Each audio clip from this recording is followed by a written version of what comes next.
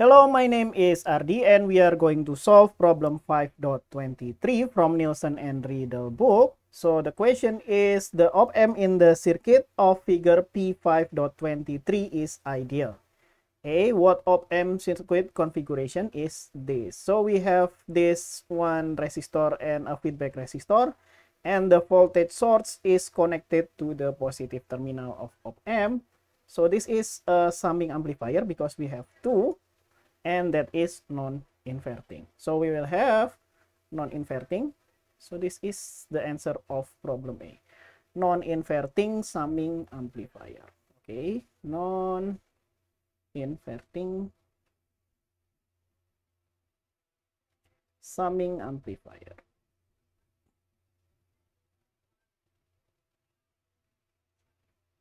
Okay.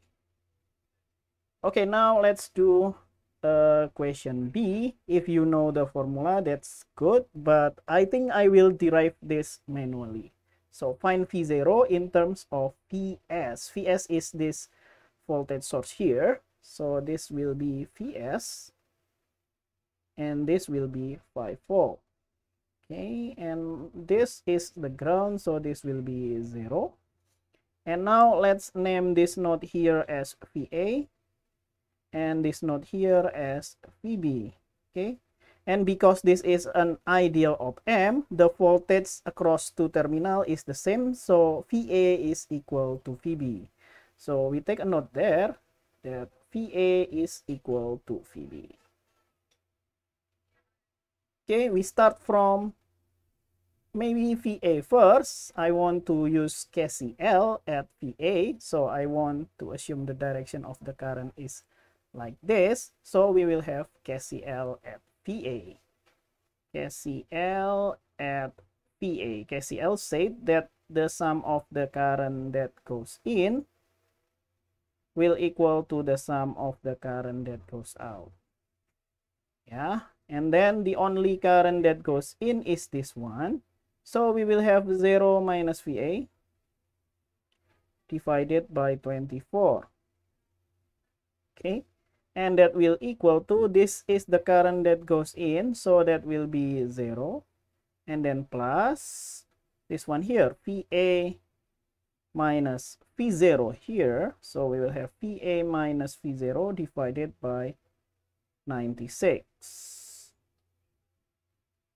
Okay, and I think we can multiply both sides by 96 to cancel out the denominator.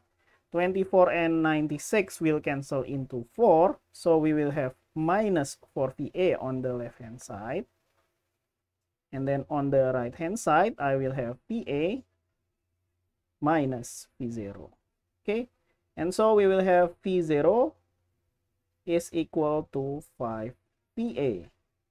Okay, let's have this as equation number 1, and now we can do another KCL, which is at node Vb. So let's do that. KCL at Vb. Again, KCL said that the sum of the current that goes in will equal to the sum of the current that goes out. The only current that goes in, oh, there is no current yet, so let's assume that. So we will have this current and this current. There are two currents that goes in and one current which is goes into the op-amp that goes out, right? So we will have this current that goes in, we will have 5 minus Vb divided by 16, and then plus we will have Vs minus Vb, Vs minus Vb divided by 24, and all of that will equal to the current that goes out, which is only into the op-amp, which is equal to 0. Good. And now let's multiply both sides here by, I think 48 is good, because 16 and 48 will cancel into 3, so we will have 15 minus 3 Vb, and then plus we will have this 24 cancel into 2, so I will have 2 Vs and then minus 2 VB. Okay, all of that will equal to 0, right? And then what can we do from here? I think we can do 2 Vs minus 5 VB. Yeah, 2 Vs minus 5 VB, that will equal to minus 15. Okay, and then because VB is equal to VA, we can replace this as VA, right? Okay, and maybe let's save this as equation number 2, and we can see for equation number 1 and equation number 2. I think we have V0, Vs, and VA. I think we can solve for V0. Okay, now let's do that. Let's clean up the board first. Okay, we have equation 1 and equation 2. I think we can do substitution. Okay, but we can rewrite this first as VA is equal to V0 over 5, right?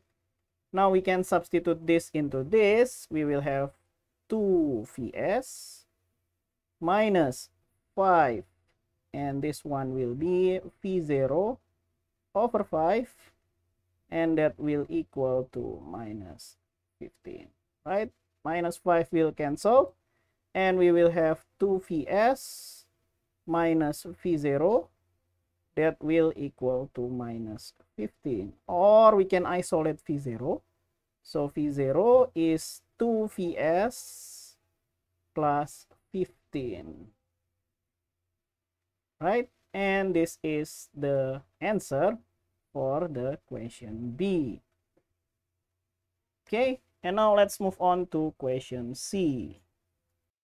Okay, now find the range of Vs. Okay, maybe let's start from V0. V0 has to be between minus 10 or 10, or mathematically we can rewrite that as minus 10 has to be less than equal to V0 and less than or equal to 10.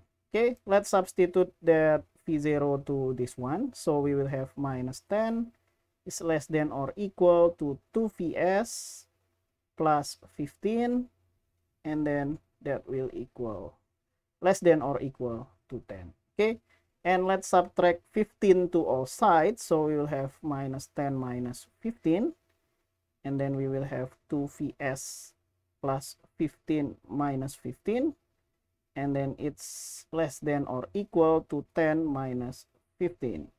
Okay, so we will have minus 25 on the left hand side, and then on the center we will have 2 Vs, and then on the right hand side we will have minus 5. Okay, we can divide by 2, so we'll have minus 12.5, and then less than or equal to Vs, and less than or equal to minus 2.5. Okay, because that is a positive number, we don't need to flip the sign. So this is the answer for question C. And I think that's all for problem 5.23, and see you in the next video. Bye bye.